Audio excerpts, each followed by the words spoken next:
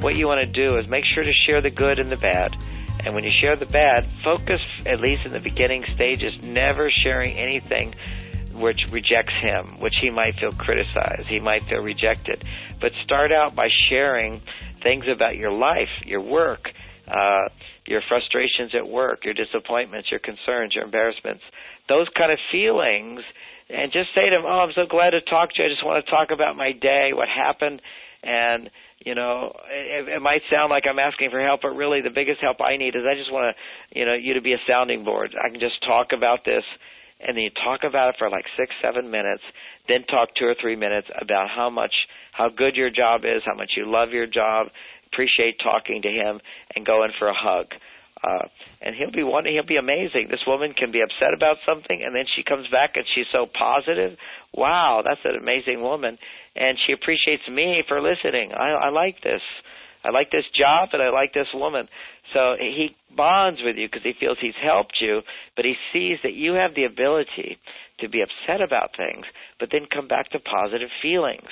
The part of you that's upset about things says that I am affected by things. I'm not this Superman that can do everything without feeling anything. But I'm a vulnerable person, and you are a vulnerable person. So it's not to fake it; it's to be authentically who you are, but sharing with him the authentic female side of you, which is affected by things. And then, it's not like you're asking for help to solve the problem. You just want to share how you feel, the tender feelings, and they don't have to be big. If you suppress all the little feelings, then it has to be some big problem you have to talk about. But if you have big problems, you talk about that.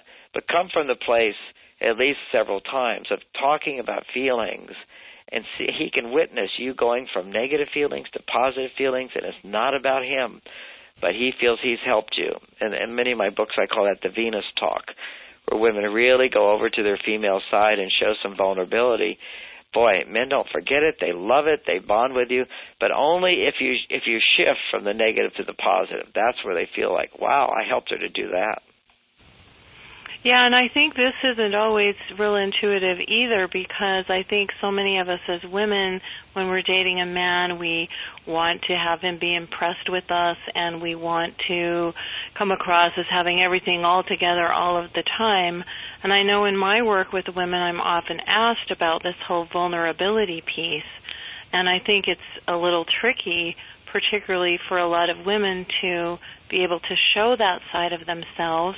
And I like what you've said here so much about this, because I think what we're talking about here, both in being able to express our wants, our needs, to show our vulnerability, and allowing for that time and space for a man to step up and be a man, is that we're allowing more or less a sacred space for a relationship to develop, and for a man to have that opportunity to step up, be the man that he chooses to be for you, and then for you to decide if he's the right man for you. And if we try to rush that process, or we are afraid to ask for what we want or need, or we're afraid of showing vulnerability, that sacred space often doesn't exist. Or another thing we do is we give too much too fast too soon. Wonderfully said. I always love doing these talks with you. I think you're absolutely brilliant in what you do. Oh, thank you. That's so kind. What a compliment from you, John. You do such a good job. I mean, wow. So, one of the phrases you use is the vulnerability, and I just want to add something to that, which is vulnerability is the ability to be influenced, the ability to be affected by someone. And we often only associate vulnerability with tears or frustration or concerns or worries. That's one aspect of vulnerability. The other aspect of vulnerability is to be to feel happy, to feel appreciative, to be delighted, to feel love. It's like, oh my gosh, you said that. Oh, I was so glad you're here. Oh my goodness, that was such a good movie. Oh, we had such a great walk. Oh, the flowers were beautiful. This is the positive side of the feminine vulnerability, because vulnerability is, I need you. And so therefore, if I don't get what I need, then there's some sense of loss. But if I do get what I need, there's this great rejoicing. There's being affected by things. And that's what makes women so attractive to men, because it becomes unattractive if it's only the negative side of it. But the positive side is what we become most attracted to and what builds our confidence.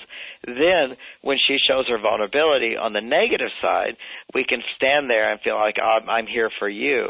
But even with that, that's a new thing for men to learn, how to listen even if he's being criticized or he feels like he's being given a message he's not good enough. So he can learn to do that. But first he has to learn to just listen to you being upset or bothered by things that don't have to do with him. And he begins to trust this process of femininity, which is talking about negative feelings will lead you to feeling positive feelings. Most men instinctively do not understand that. And quite often, because women do instinctively or intuitively understand that, not all women, but many, they assume that when a man is upset, you want to get him to talk about his feelings, and he'll come back to positive feelings. But actually, when men talk about their feelings, their frustrations, their disappointments, and whatever, they go to their female side and makes a woman feel, in a sense, as the listener of that, more masculine. So you feel more like his mother over time. Or he begins to feel like you're his mother. The sexual attraction goes away. The interest goes away. So it's really important that, you know, what's good for her is not necessarily good for him. What's good for her is to be able to share things. For him to be able to share, his problems, his feelings about the problems and so forth. Don't go deeply into it as a woman. You know, you don't want to encourage that. I know every woman does because she feels if he does that, we'll be closer. But actually, he'll feel weaker in your presence and lose interest. You feel closer to a man when you go into him, is what you think. But actually, you feel more close to a man when he goes into you. Him going into you means he listens. He's there for you. He understands you. He cares about you. He does things for you. I'm being a little extreme here, but that's what women really, to come back to femininity, that's your relationship with the romantic partner in your life. You can have friends, men who are friends. It can all be like, we're like brothers and sisters. But when you want the romantic relationship, you have to realize what romance is woman receives, man gives. It's not woman gives and man receives. It's woman responds to what man gives. And so you would create these situations where the female side can be nurtured more, and his masculine side can be nurtured more because he feels successful. Yes, and as women, we can even create these opportunities for him to feel successful and for him to have that opportunity to know that what he's providing is very satisfying and appreciated. And like you said, that helps foster these romantic feelings. And I just love that you brought out this other side of vulnerability, that the vulnerability is not just being able to express our sorrow or our pain or our frustrations or those kinds of things that might be viewed as more negative emotions, but to show that natural feminine joy and our natural feminine emotions about things that please us or make us happy. And if a man's providing that, that's going to be a big win. We're going to feel good and he's going to feel good, right? Absolutely. That's the secret to this. And it's not only what he directly does for you or says to you, it's also, add to that, what he provides. If you go for a walk in the garden, she says, let's go for a walk in the garden. He says, okay, and he drives you there or something, or he's with you.